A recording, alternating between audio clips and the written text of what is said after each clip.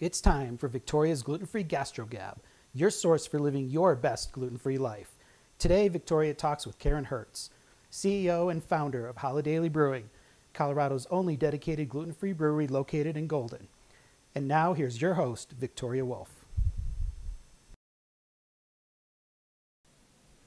Thanks, Rich, and welcome to my home kitchen. Today we are joined by Karen Hertz from Holidaily Brewing, and we're going to enjoy pizza and beer, which is like the best combination to ever exist in the world. Part of the premise of the show is I ask all the guests what their favorite food is, because I would want to turn it into a dairy-free and gluten-free pizza. And Karen's favorite food is Thai. And I'm like, cool, I can do that. Yeah, maybe I've never had Thai food before. Maybe I've never made Thai food before. But you know what? It was a great challenge. I did my research, and we are going to make a Thai pizza. I'm going to introduce Karen here shortly, but I want to get the pizza in the oven so we can have a conversation while it's cooking. And then we're going to eat the wonderful Thai pizza and pair it with all her amazing, not all her beers, but some of her amazing beers. She still has to drive home. So we're starting, obviously, with our 10-inch pizza crust.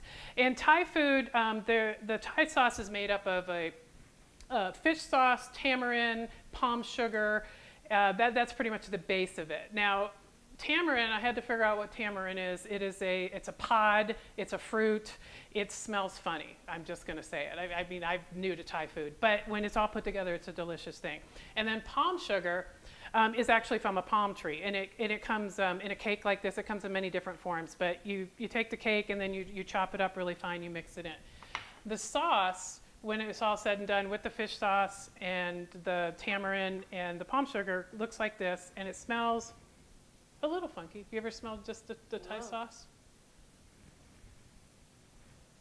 Yeah, you can see how that might not go well, but it's when you put everything together. Right. Now, we felt that the sauce would be too strong on the pizza, so what I did is I took the pad Thai sauce, I added some vegan sour cream and some nutritional yeast. Nutritional yeast, I use that a lot when I do dairy-free pizzas because it adds a lot of umami to it and a lot of depth of flavor. So this is the sauce I made. And I'm going to first put that on. And you can put the sauce on as heavy or as light as you want. It looks kind of funky, but it tastes great. And dairy-free pizzas are their own little strange animal because you don't have cheese to bind everything together. Okay, so this is my shrimp. Oh, we're having shrimp pad Thai. I forgot to mention that. This is my shrimp, garlic, onion, and shallot mixture. This is kind of the heart of the pizza. And the recipe will be available on the website. I have a secret ingredient in here. It's not really secret. In pad Thai, they call for what's called preserved radish, which is kind of like a sweet and salty dried radish. And I couldn't find preserved radish, so I found just dried radish. And it is really amazing. If you dare, try one of those. They're not bad at all. It's not going to freak you out. That's the thing I had to do, is try everything all by itself, and some of it scared me, but I was good. Isn't that interesting? Yeah. And it brings a lot of salt and flavor to the party. Yep. So this pizza, like many pizzas that Rich and I do, have a warm component and they have a cold component. So all these ingredients over here are going to go on after the pizza gets out of the oven, so that you have that balance. Kind of like with any dish, you have the hot part and then there's garnish. And so this is all of our garnish. So I am going to put this in the oven.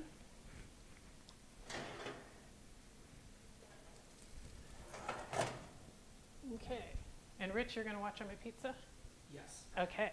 Okay, and I'm going to slide over here and we're going to have a conversation. Perfect. Looks good so far.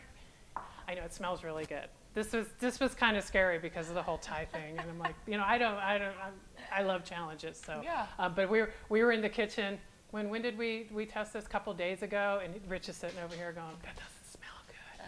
I'm not sure about this. I'm like, don't you doubt me. Oh, unique, fun stuff, and then it all blends together into and it all works. So now I have to make some pad Thai. All right, I love it. So Karen is the chief brewista. Did I say that right? I had that's trouble with that word. Title. And that's an amazing title to have. So tell me a little bit of my love for pizza. Rich and I's love for pizza goes deep and there's passionate. And your love for beer is the same. So tell me a little bit about how you came to love beer so much. I think growing up in Colorado, it's such a beer state, and I, out of college, ended up working at Coors Brewing Company, so had work experience in the industry, And beer in Colorado is tied to so many activities like sports. Everything. Sports, yeah, everything. But, you know, sports games, and I love going to Rockies games and Bronco games and tailgate parties before those, and beer is always a part of all that.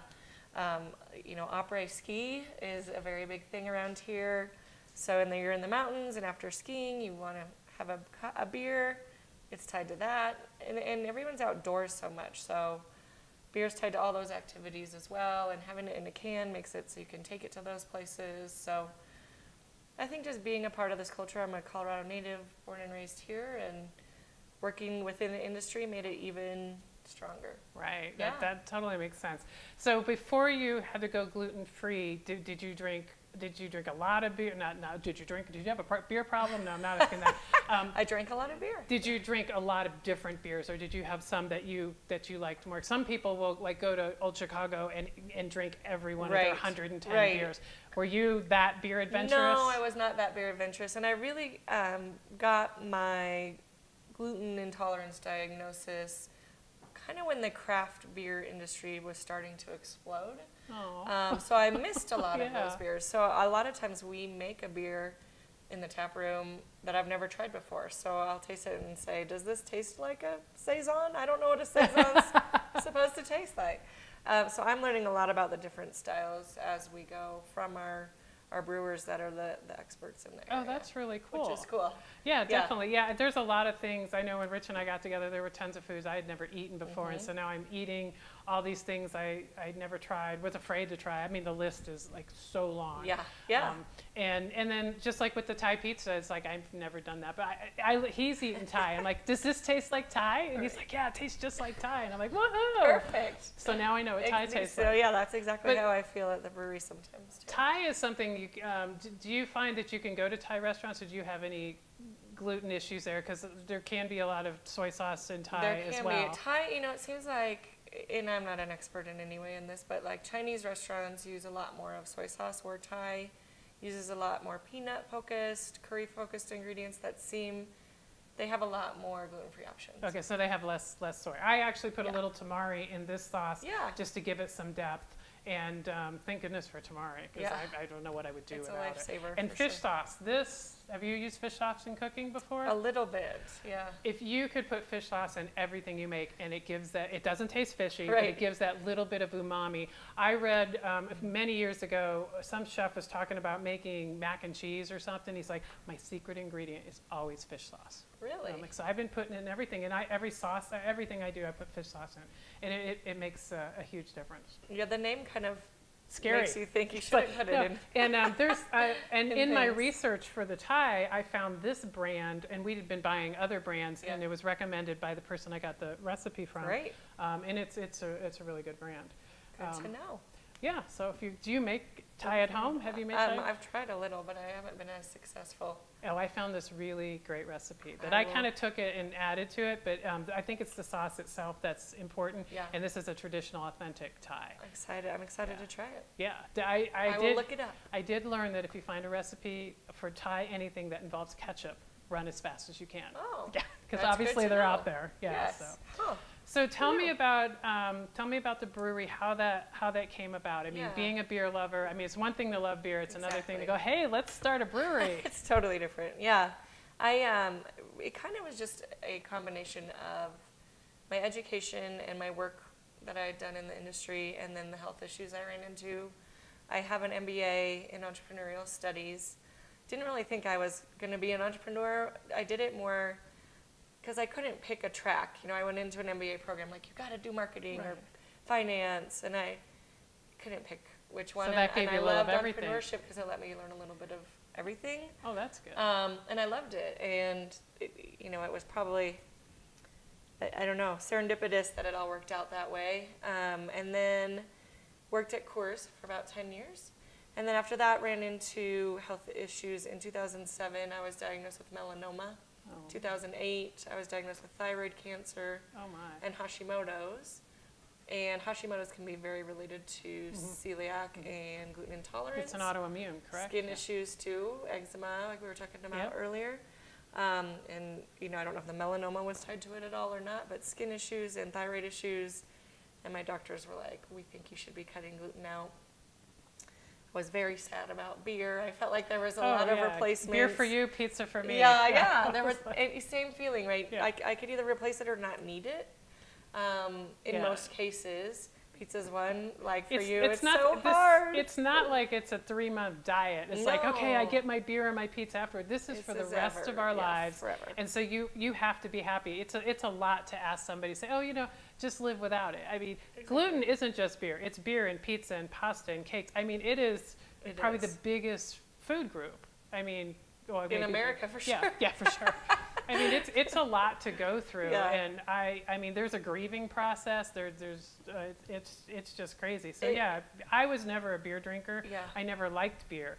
And what's interesting is when the first time I had your beer, I started here on the light beer. On the favorite blonde. And because I was drinking German beers way back when I did drink it. That's about all I could tolerate. Right.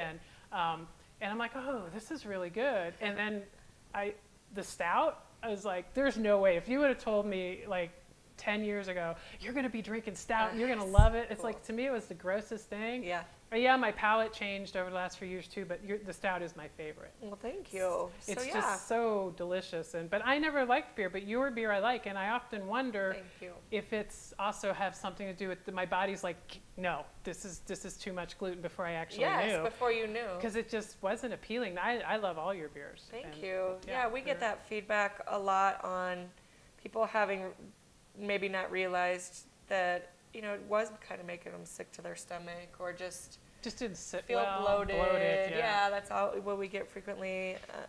And when they have our beer, it doesn't turn out that way. So they feel better on it. And ultimately, with this diagnosis, was missing beer, just like you were missing pizza. The emotional part that you referred to is tough. And people don't fully understand it till something really gets taken away, and then you also feel high maintenance to your friends. Oh, yes, I'm in a restaurant. Oh my God. It's the I never worst. wanted to be that person. I'm now that person. And we're both dairy free. Yes. So that's even an added in a restaurant. You have to ask all these questions, and I want this, but you have to take off this. Yeah. And your group, is like, well, where does Karen want to go? Yeah. Yes. So you do feel high maintenance. And to walk in and be able to have any beer on tap, know that it's safe. We get a very emotional response from people, which is really rewarding. And I hadn't taken it that far in the beginning. I was just like, I just want a beer at a football game. Like, this is really simple. But it's just reaching people's emotions, and it's fun to see that piece of it and to just help people feel normal. Right, because have a pizza and a beer. There is a normalcy that goes by the wayside when you have to take out such a big part of your diet. You don't feel normal, and you feel less than at almost every gathering that involves food or beer or drink. It's like before, that was the driving force for us. We really did not set out to start a business. We set out to make a decent gluten-free pizza. That's what we say. That's the truth. Yeah. But we would go out prior to that, and Rich would get a pizza, a beautiful, amazing pizza, and I'd get this pizza on a competitor's crust I won't mention that looked like a Frisbee and tasted like the box the Frisbee came in. Exactly. And it's like, that's less than eating. That's not fair. Nobody should have to go. I don't care if it's gluten or dairy or garlic, whatever. Nobody should have to deal with that. Yeah. And so you're providing a way for people to enjoy with everybody else. And it's not like it's orange colored or something. They're like, oh, I know you have gluten-free beer. It's like it looks like beer. It tastes like beer. Yeah. Most people you probably get that all the time from the loved ones that come in with the gluten-free, and they're like, oh yeah, I'll drink it. Yeah. And then they drink it and go, oh, this is pretty amazing. Yeah. And the goal wasn't, hey, I see this niche, let's make a mediocre something to fill it. It was, let's make great craft beer that happens to be gluten-free. Yep. Same with your crust. If people had it, they wouldn't know whether it was or wasn't, and then the consumer just gets to enjoy it as if they would enjoy any pizza and beer. Right, and then the whole family, you're doing exactly what we're doing, is we want to include all the other non-gluten-free members, so you've got to make it good enough that the people that don't need to be gluten-free don't turn their nose up and say, here, you have yours, and you know, Yeah. and we have ours. And I lived in that Yeah. situation before Rich and I met, and that was very difficult. I would make food for my son and Yep. my ex, and then I would make my food. Yeah. And I had my little corner of the kitchen where I Yeah. made my food, and Yeah. yeah, that's no way to live. But I run into a Yeah. lot of people that are still in that situation Yep. because the family does not want to go fully Gluten-free, gluten-free. yeah. And so the more products that are available, that'll make everybody's lives easier and yeah. family lives And as it's, well. you know, one more way of isolating that person too, without even Right. realizing they're doing it. But there's that high maintenance feeling again. Yeah, and it's all over isolation. That's what it It is. really is, yeah. I think one of the worst feelings I have is I go out to eat, go to a restaurant, and I know I might be able to eat a few things there, and then I get there and the situation has changed, and I really only can eat like a salad. Right. I mean, I feel like a little whiny baby, but it's that feeling. It's like, I want my food, you know, but Yes. you get so frustrated You do. with that. And I don't think until you've eliminated a major food group from your diet, Right. you can understand Yeah. how that feels. Yeah, But I agree. how's the It's pizza, difficult. Rich? Looking close. Smelling good. I like that I have a pizziola to 5 minutes. We got 5 minutes. Woo. So let's talk about the beer before we get the pizza in front of us. So Okay. you chose to pair the Thai with the stout. So you want to talk? I And did. are those my glasses? Because I really would Oh, like a sip I of think beer. there's a display. Which one you would take- you like? Would you like the stout? Oh, Rich is giving. Thank you, Rich. Yes, I Thank love you. the stout. So why did you Cheers. choose the? Yes, cheers. As well. Are you having some I too? chose the stout for this particular pizza. Often in Thai food, there's peanut in part of the ingredients, and I just feel like the rich, chocolatey, Mhm. darker side of the beer would pair really, really well with that particular flavor. You know, something about tastings with beer and any food is it's different for everybody. Yeah, And yep. someone might totally love this combination, and someone might totally love the blonde with the pizza. And blonde and pizza go great together all the time. So it's a fun experiment. I think people don't always think about pairing food with beer. No, wine, of Yeah, course. That's wine. a Everyone, given, yeah. they're quick to say that, but beer is way more complex than people think, and craft beer especially, because that's the whole point of craft beer. So, you know, from smelling it to tasting it, all of that can be combined with the food that you're pairing it with. So it's more complex than just a really light beer with pizza. You can pick different flavors and get a totally different experience out of it, which is cool about craft beer and all the great flavors that people are coming up with. Right. I think it's great to pair beer with pizza and anything else you're eating, because especially your beers, because I love them all. So I know nothing about the beer making process. The most I know is I grew up in Florida, and in Tampa is Busch Gardens, and that's Budweiser. And I remember when I was little, I took the tour. And then when I came out here for the first time, I took the Coors tour. That's my extent of knowledge of beer. Yeah. So I do know a little bit that you do something completely different than, say, New Planet. Obviously, what's that other one starts with the gluten removed? Omission is one of them, yeah. And then some of the others. So talk about why your process is different and creates such amazing Yeah, well, beers. you had mentioned gluten reduced versus gluten free, and there's a pretty big difference between those two. And it's great information for celiac, diagnosed, and very highly sensitive gluten free consumers to know. And that is that gluten reduced beer has gluten in it. It really is made with barley or wheat and goes through a traditional brewing process. And then at the end, they drop in an enzyme, which takes a gluten protein that might be a certain length long and just cuts it into pieces. Oh. But the gluten's still in the beer, just in very, very small forms of this protein chain gets cut up. So people with celiac and people with high sensitivities can still get sick from this beer.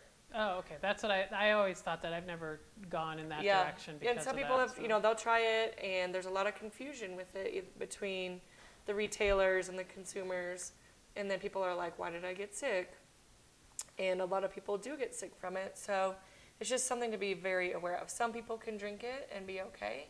Other feedback I hear in the tap room is like, I can have one or two, and then I start not feeling good. Which means they should not have any if they have celiac. Right, exactly. So, and those beers did exist before I started, but really I wanted to make something that no matter what, you could just have this beer. So rather, when you make beer, there's only really 4 ingredients in any beer.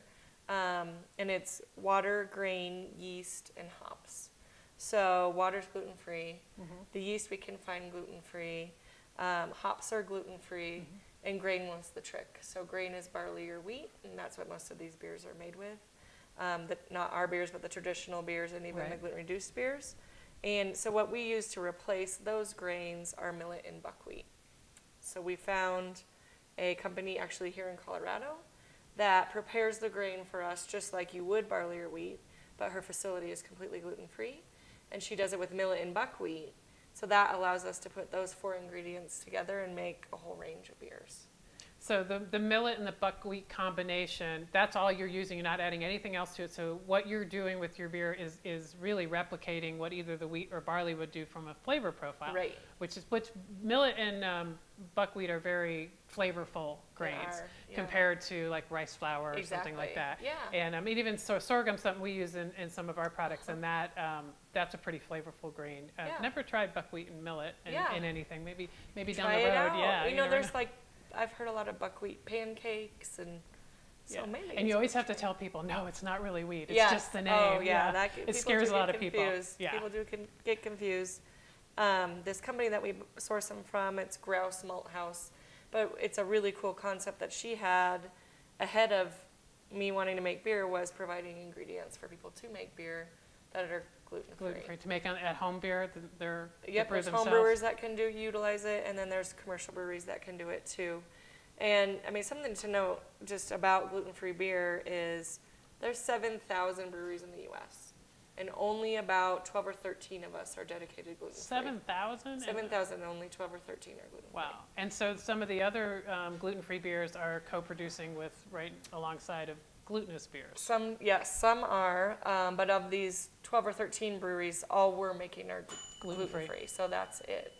So yeah, there are other beers that are made on the same lines, but it's best to focus on the ones that are certified, because that's the way you know that production facility is really right. Then you never have to worry. I don't buy anything that has the warning on it, made in a facility, but processes wheat, because I don't want to worry. I have enough to worry about, trying to avoid the actual wheat and dairy. Exactly. Is the pizza done? We're ready. Pizza's ready. Is it ready? Oh, it's right there. Okay, I'm going to get up and do this. Okay, let me get this out of the way. Okay, so what we're doing here is we're garnishing. And I have chosen some crushed peanuts. So here's the peanut aspect here. I saw some pad thai recipes that had a peanut sauce, but I really just wanted to go as traditional as possible. Okay, I've got some green onions. I think Thai food can be really spicy too, some of it, and I'm a spice wimp a little bit. Oh, good, because I am too. And I met Rich is like, you better call her and ask her, and I'm like, I'm going to make it so I can eat it. So you can spice it up for sure. Okay. And then this is the pickled radish. It's a quick pickle, which doesn't mean that you have to heat it up. Usually with pickling, you heat it up, but a quick pickle is just sugar, salt, and rice wine vinegar, and you let it sit. And that looks so good.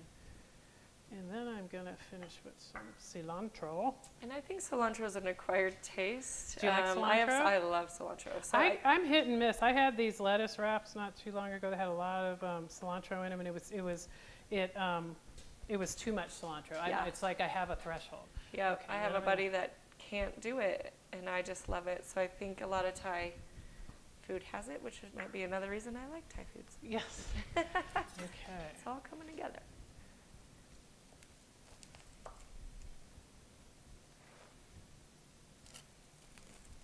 Okay, I should talk because it's boring because this is a podcast too. I'm cutting the pizza.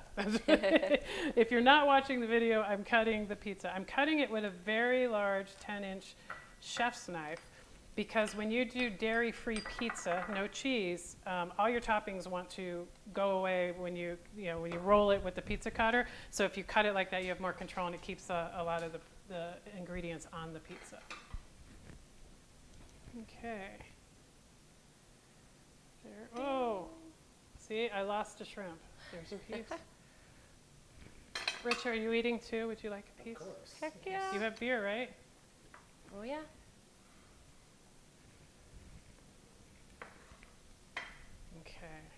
I'm picking this piece. Yeah, for me, I think cheese is almost, it's the thing that holds everything together. It is flavorful, but it really does hold things together. So when you're making dairy-free pizzas, that's always a challenge, is what's going to hold everything together. Okay, let's give this a try. Let's do it. I'm so excited. Oh, good. Wow. Wow. Tons of Since flavor. you're the Thai expert, does it taste like Thai pizza? That is awesome. Thank you. I can pull out what you had me try earlier. Yep, that kind of gave it a depth of flavor, a little, So and good. it's really it's providing all the salt in the dish too. It is very salty, but What is it called? it's a dried radish, Ooh. and you can only get it at the Asian store, Pacific Marketplace. Okay, so I'm going to try some beer with this.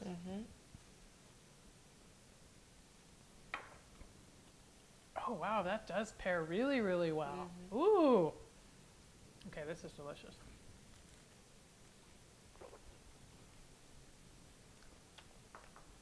I love being adventurous with pizza. Most people think pizza is red sauce, pepperoni, cheese. Yeah. And it's like you can make anything into pizza, as we're doing.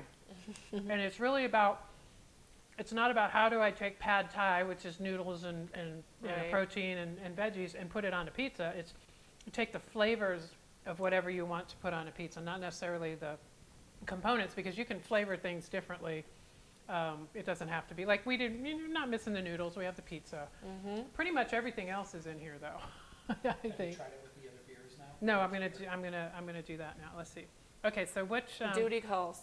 I'm gonna do That's from the darkest IPA. to lightest. This is the IPA. What is from someone who knows nothing about beer? Yep. What is an IPA?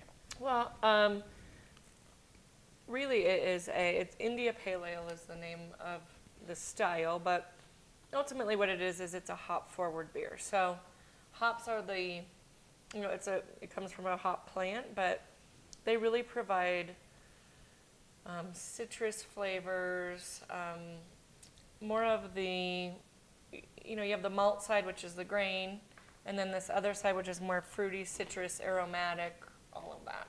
And IPAs are beers really focused on that portion of the ingredients.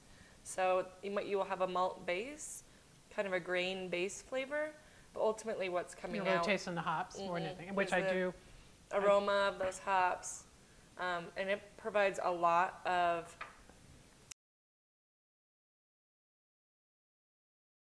with like a really flavorful pizza. You're getting like, whoa, there's a lot going on in that, most likely. Yeah, I would say the stout is a better pair, but now I know what an IPA is and I understand it. And again, at Busch Gardens, when I used to go, you always walk, but the brewery was right there in Busch Gardens, and I always smelled this really strong smell. And I know as I got older, it's hops. The place smelled of hops. I bet it did, yeah. So that's how I know that this smells just like Busch Gardens. Right. That sounds And really kind bad. of on a kind of on a reverse. We said the stout was real good with the real flavorful pizza. An IPA would be great with like chocolate. Yeah, because it just a blend of like complex flavors with something really smooth is kind of how I would pair it. But like I said before, it's sort of up to everybody how they want to do their own thing. And then we have favorite blonde here too. Okay. Do I have two of the same here? Yes. Okay. What are you trying to infer? You need it. The stout with the pizza It's with really the good. peanuts. Do you want another piece? That's Really good, paired yeah. there. Yeah.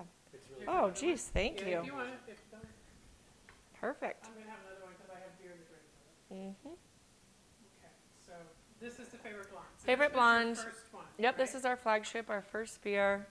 And it really pairs well with everything. It's just a light, refreshing, easy drinking beer. Oh, yeah, I can So taste that the one hops can really go- strongly. Yes, they're Is in there. that- Is it the extra hops that gives it the darker color too? No, that's more the grain. Yeah, the malt gives it that. So it's a little bit darker, heavier on the malt. This is more of just a light, refreshing beer. Pizza and beer, this is always a good pairing. What is your best seller though? The blonde, yeah, favorite blonde. Do you find most people go for the lighter beers that are a little as the beers get darker, they're a little more apprehensive. Because we're a light beer country. We're not like, England or Exactly. In the tap room, though, our IPA outsells every beer. And IPAs are kind of hip, We call it PBR was a few years ago. the magic 3 letters, IPA. So in the tap room, the IPA does amazing, and it does really well at distribution too, but the biggest seller distribution-wise is the favorite blonde, and part of that could be the alcohol content too. So the blonde is a 5% beer, where the IPA is a 7%. Oh. So maybe you'd have 1 or 2 blondes, or 2 or 3 blondes and only 1 or 2 IPAs. So that could make a difference too. Well, that makes sense. Now, Yeah. the green can, Fat Randy. Where does Fat Randy fit in? Fat Randy is my husband's best friend since kindergarten. I met my husband in college, and Randy was his buddy there too.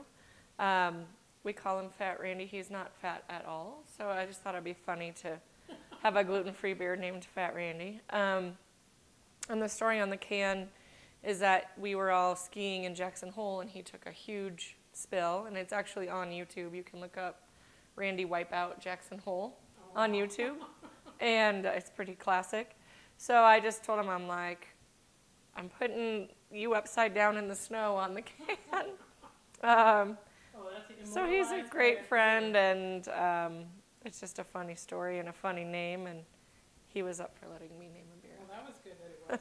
So flavor profile, how does it fit in? Does it fit in between the favorite blonde and the IPA? So the Fat Randy's? Yeah. Fat Randy's is the IPA. Oh, that's an IPA? Yeah, too? yep. Okay. So that one's is the IPA. yeah. Okay. So that is the IPA. Yeah, I'm following really You're well. all right. So actually the I three. thought you had a different IPA. Nope, the 3 that we are tasting are year-round beers that we have in cans and in distribution. And then we have a seasonal that rotates. And so That's the pumpkin? the pumpkin right now, because it's September, we're having a pumpkin beer, getting ready to go into fall. And that will switch into a brand new beer that we're launching this winter, which we're going to launch a red beer this winter. Ooh. And then our wit will be back, which is it's a wheat style beer, but it's called buckwheat because we use buckwheat. Oh, I think I've had that. Yeah. Is that a darker It's a beer? really summery. No, it's actually Is that light. a seasonal? It is a I seasonal. thought that was a regular. It's not a So regular. I am very anti-pumpkin anything. Okay. Pumpkin spice. Pumpkin Challenge spice. accepted. So I'm excited to try this. Didn't you have another dark beer at one time? You had the stout and something Yeah, else. we've had others. Like we've had an imperial stout. We do that Santa's Nightcap, which is a bourbon barrel-aged imperial stout over the holidays. We've had porters, which is a darker beer. The porter, that's the other one that I really like. I couldn't decide which one I like better, the porter or the stout. Old 93 porter. It's just a little bit lighter than the stout, but a great dark beer. Yeah, I love the flavor of the stout. I'm glad you do. I can't believe I like dark beer. I love that you do. The favorite blonde has really good flavor, even Yeah. as it is, and I like them all. Yeah, and the blonde, we came out with it a little more complex than just a bland beer because gluten-free beers have that bland beer reputation. And I wanted to come out with something that was like, oh, I can really make a craft beer with Right. this. Oh, okay. I'm going in. Going in pumpkin. Let me smell first. Mm-hmm. It smells pumpkin-y. So is this, well, you obviously add pumpkin spice flavor. So we actually add... So you add flavoring to other than the 4 ingredients you talked about? Correct. So we add organic pumpkin to this, and then we add spices, cinnamon, allspice, clove, nutmeg. I can't hide my... You couldn't do it? She couldn't do it. I can't go, oh, this is good. Can't do it. It's not, I mean, in itself, it's not bad. I have Can't do it. Yeah. I can only eat Sorry. pumpkin spice in a pumpkin pie. That's just me. The spice blend is actually very nice. It's more of a fall blend than like pumpkin in your face. Yeah, no, it isn't that at all. It's just not something that I would drink. Regularly. Yeah, and That's totally okay. But I'm going to have another sip because it seems to be getting Maybe a the little next bit more, time. Yeah, it seems to be getting a little more complex each sip I take. It also does not pair well with the flavors of the pizza. That's true. No, this would be, It does, yeah. that could be partly, I still have that pizza in my mouth. Yeah. Yeah, Thai pumpkin spice. Thai There you pumpkin. go. There's the next product. Thai pumpkin spice pizza. Starbucks will be releasing the pumpkin spice Thai. I don't think Oh so. my goodness. So yeah. So what have been some of the challenges since starting the brewery and growing it in the gluten-free world? I think one of our biggest challenges is that education piece around gluten reduced and gluten-free pizza or pizza beer, and why it matters. It matters because people will still get sick from it, can still get sick from it, and there's so much confusion and noise in that area. The restaurants don't understand it, the liquor stores don't understand it, the consumers don't understand it. So much of my job is going out and talking on a podcast or, doing a staff education with people at restaurants or liquor stores to help them really understand why there's a difference and why it matters. Right. Yeah. Most people, it's kind of like that on the pizza side where it's not a safety issue because all gluten-free pizza is gluten-free. It's a flavor and a taste and a texture issue. Yeah. For the longest time, restaurants knew they had to give an option to the gluten-free for pizza. And so they whatever was available, they gave them. They didn't care how it tasted. Check the cheapest box. Right, and then the same thing, I'm sure, with beer. It's like, oh, what's the cheapest gluten-free beer? Yeah. We just have one so we can make somebody happy. Or we don't even need beer, we'll just do cider. Yeah. Cider was very popular. Angry Orchard was everywhere. Yep. And then, better tasting things came along, like your beer and our pizza. And so we feel that we've been very instrumental in changing the way chefs see gluten-free. Right. Because they want to be proud of everything that's on their menu. And they were never proud of their gluten-free. Right. And I'm sure the bar managers who's making the decisions, they want to be proud. It's if true. they would never drink the gluten-free offering, they're going to, you don't have their support. So now they're serving things they can be proud of, and I think that's really changing everything for gluten-free consumers. I think so too. I think also people are underestimating the palates of the consumers. They think, oh, they'll just be happy to have this. Right. And they get nervous about the price tag of some things. And the consumer's just so happy to really have a quality product. I kind of say, it seems like, where you have a product, you can have a product that is very safe, but tastes terrible. Right. Or that tastes very good, but isn't very safe. Right. But when you find that crossroads of safety and quality, the consumer understands that, and they're willing to pay a couple extra dollars for a gluten-free pizza or an extra $1 for a gluten-free pint. That is of a higher quality and it's just a better experience overall. And so I think that price awareness for the retailer or the restaurant, we have to help them understand that this is a different consumer. These people, they want just as high quality as everybody else, and they spend 250% more at the grocery store than a regular shopper. Oh, yeah. Because you and I know this, right? But it's because I want stuff that tastes good. Right, and they don't, we find this with grocery buyers.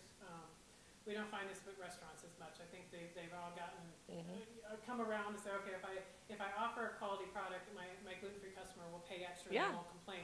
That was the biggest thing, that pushback we got 4 years ago. It's like, well, I can't charge that much of an upcharge. I'm only charging like $1.50 now. And it's like, trust us, they will pay for it. If they feel like they're getting the value for the money, they'll pay it. And we've never had a problem with that. Right. And then on the grocery side, a lot of the grocery buyers are, well, look at all these gluten-free offerings. There's enough. Consumers are fine. They don't need anymore.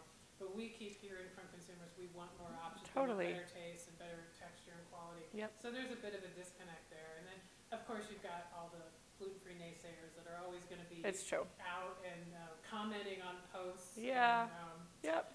Yeah, and you know what? I don't do what I do for them, and you don't do what you do for them. No, you're right. right. They're a little annoying, but they're getting to be fewer and further between. I agree. Some of them are just nasty. Yeah. Gluten-free sucks. Well, I'm not sure why it's an emotional thing for people that aren't it. It doesn't make any sense. Why do they care? Is really confusing to me. If I know, I never someone else, that. why is food an emotional? What I eat. Why do you care what I eat?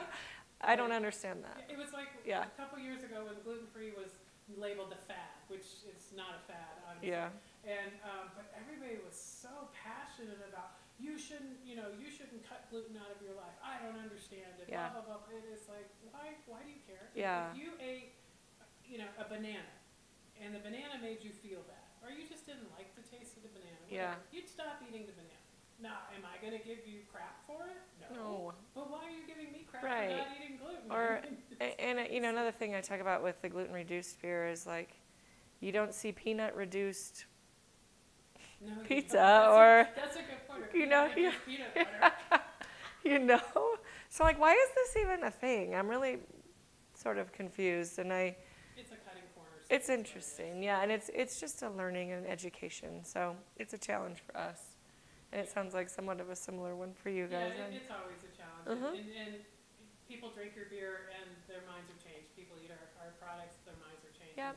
So really, we just always look at it as one slice of pizza at a time. Yep. And yeah, the flip side of that is once they do and their minds are changed, these consumers are so loyal and awesome and supportive. And I mean, I walk in the brewery and I get thank yous, like sincere thank yous, and I'm thinking, this was just selfish, but you're welcome. I just wanted a beer. Exactly. It's like, we knew when we created the crust and how good it was, we knew we had to share it at that point. Yeah. It was kind of like, it was our duty. Yeah, get it out to the world. I can't be over here enjoying all this pizza, and everybody else is like, oh, I wish I had some good pizza. It's just, I couldn't live with it. It's such a parallel story, and just really wanting to get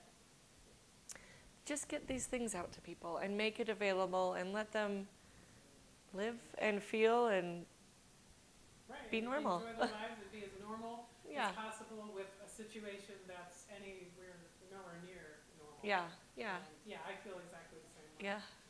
Very good. So I'm getting the nod. I'm getting the nod from the director / producer / husband.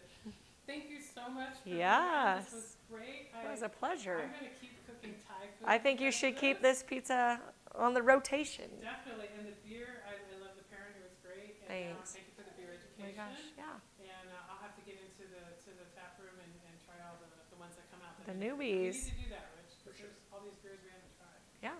Just don't do a peppermint beer. That's not on the list. Okay. It's pumpkin spice for all. All right. And then Peppermint. No, I won't do the peppermint. All right. That'd be interesting. Thank you.